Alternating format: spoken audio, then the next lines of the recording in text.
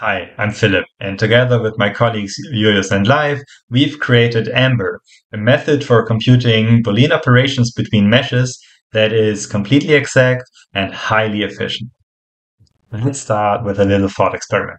Suppose you carved a few logos and text out of the surface of your choice, and then apply a large-scale destruction operation to your whole object. Zoom in, and all the details are still there, still crisp. Unfortunately, you now realize that one of the logos you've used is in the wrong version, and of course, the next team in the pipeline is already breathing down your neck and wants its geometry. What a spicy problem we have. We want to apply a large-scale Boolean operation between two complex meshes that is accurate and robust, and at the same time efficient enough that it is usable, preferably in real time or in an interactive setting. And in this talk, I will give you an overview of how we have achieved just this. Before we start, let's see what the state of the art can already provide. First, we have volumetric Booleans. They roughly work by voxelizing the input geometry to a 3D grid, then apply the Boolean operation per cell, and finally they extract the resulting surface using an isosurface extraction algorithm. This inherently discretizes the input and thus loses quite a lot of accuracy, but is in general highly efficient and also really robust. There are a lot of ways to make the resulting surface preserve some features, and there has been a lot of research in isosurface extraction over the years, but still there is a fundamental limit to accuracy due to this discretization. To achieve the accuracy we're looking for, we have to compute the Booleans on the input meshes themselves. This works by resolving pairwise intersections between triangles, and then discard all the patches that do not belong to the output by some kind of classification scheme. I'll actually provide more detail on this in the rest of the talk. However, if you do this using floating point calculations, you will quickly run into numerical issues that ultimately jeopardize the robustness of the method. Still, we have some good state-of-the-art here, for example, the really efficient QuickCSG method, and this is also the approach of choice for many industry-proven 3D modeling packages. If we replace the floating point calculations by some kind of exact arithmetics, we get exact mesh Booleans. So basically they are the same approach as the floating point mesh Booleans, but we use exact constructions or exact predicates to guarantee robustness. However, we typically use at least 1 or 2 orders of magnitude of performance here. Still, there are some great developments here in the recent years. For example, the mesh arrangements based on arbitrary precision rationals, or the mesh arrangements based on adaptive floating point predicates. Our method, EMBER, is also a method for exact mesh Booleans. However, due to our various contributions, we can actually restore and even exceed the efficiency of the previous methods. We do that by using polygon local BSP construction for the intersection resolution, by having a segment tracing that accumulates winding numbers for classification, by using a subdivision-based tactic to scale to large meshes, and finally, we cast all this in a plane-based geometry paradigm that allows us to give strong guarantees for exactness and robustness. Let's take a closer look on how Booleans between meshes actually work. So as an input, we have a soup of polygons. And we start by resolving pairwise intersections, which means finding all intersecting triangles, and then cutting up the result so that we have a set of patches that do not intersect anymore. For these patches, we can now classify them as belonging to the result or not, and only keep those that do belong. Reassembling the result, we have the intersection between the two objects.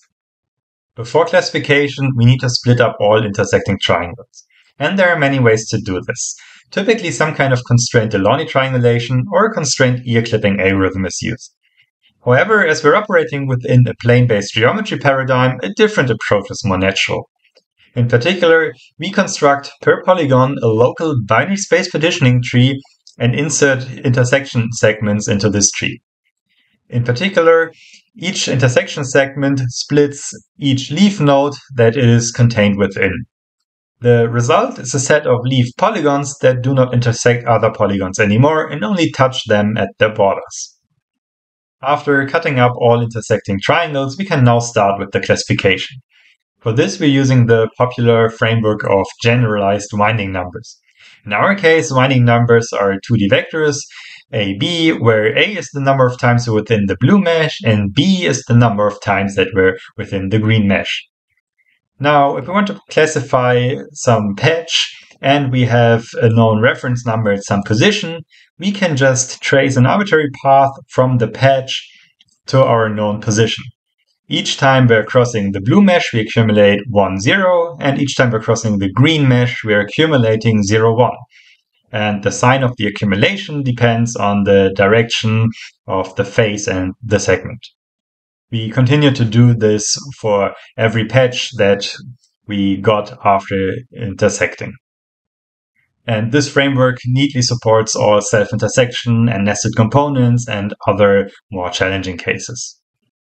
Now, after we've classified each patch, we have a winding number in front and a winding number in the back of each patch.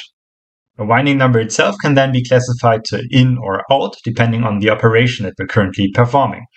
And the polygons that we want to emit are exactly those that transition from in out or out in. So example, for a union operation, we only have 0, 0 considered out, everything else is considered in. And the polygons that here transition in out or out in are exactly the borders of the union operation.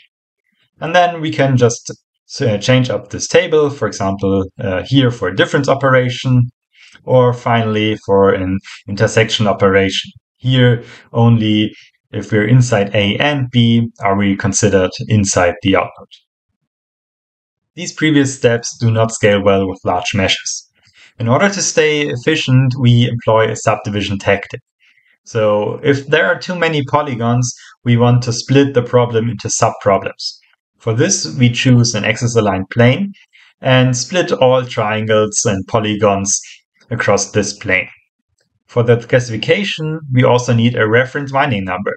So here we already have a reference winding number for one subproblem and then do a single segment trace to get the second number. This results in two completely independent subproblems that, if they are too large again, can be split further until they're small enough so that the previous steps are efficient. And because we traced this local reference winding number, we have a computation that is completely local, and this is one of the big reasons why our method is so efficient. We also gain the opportunity for various optimizations here. So we have a few early out strategies that we can employ, and our parallel implementation uses a work stealing approach based on these subtasks. To compute all these intersections and to do the segment tracing, we're working within a plane-based geometry paradigm that builds upon our previous work.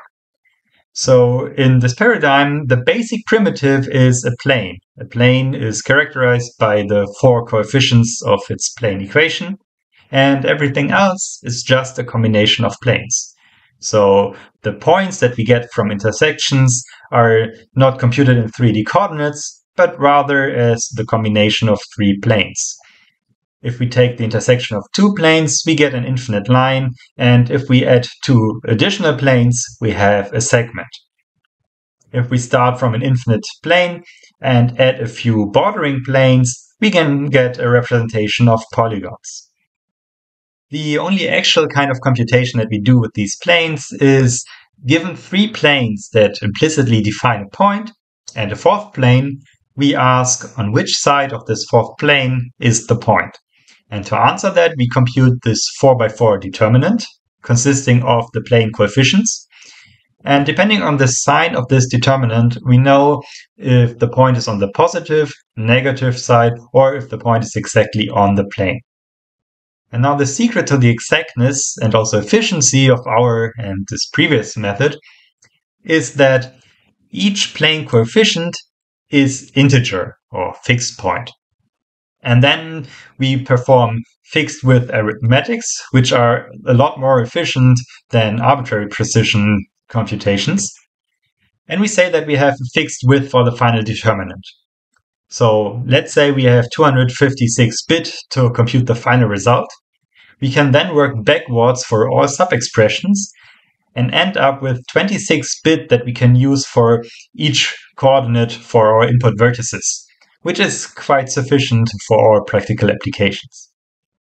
And this is really the only computation that we perform, which can then be optimized in various scenarios. And one of these optimizations actually yields an exact construction for intersection points. As it turns out, if we take three planes, like these three, and intersect them, we can actually represent the intersection point with integer coefficients if we treat that as a 4D homogeneous coordinate vector. And each of these coordinates turns out to be a 3x3 subdeterminant of this 4x4 matrix.